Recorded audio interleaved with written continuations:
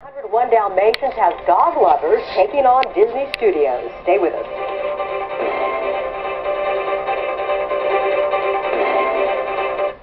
Company a serious warning tonight. At issue is the company's planned release of the movie 102 Dalmatians. In Burbank, a small group of activists marched to the studio's front gates today, ready to tell Disney executives that they must take responsibility for thousands of Dalmatians they say will be bred, sold, and then dumped after the movie's release in November.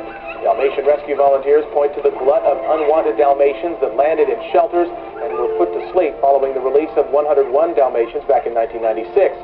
In response, Disney has announced a partnership with the Dalmatian Club of America to promote pet adoption and awareness in conjunction with the film's release. Bill Weir has the night off.